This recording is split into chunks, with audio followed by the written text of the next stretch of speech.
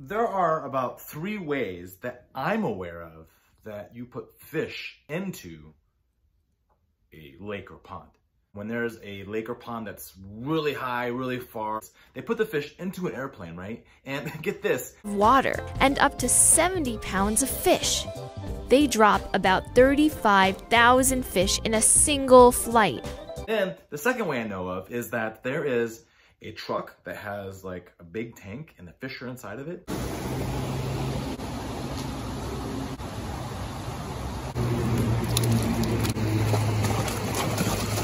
That's cool. And then they put them into a bag, right? These fish are just babies. Oxygenated bag, transport them into their new home. A fish. That is a perch. Ooh. We're getting ready for a big fishing event here at Calvary. And today we're putting fish into the pond.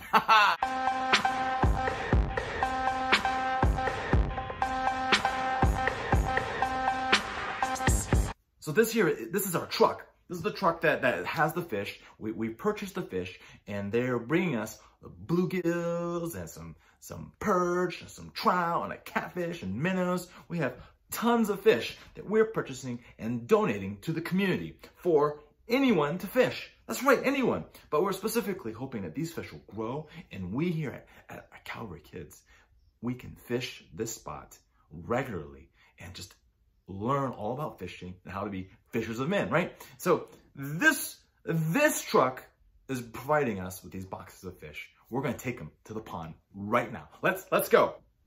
Okay, so we're here at the pond. We got the boxes. Mr. Dan and I, we are going to put the fish in.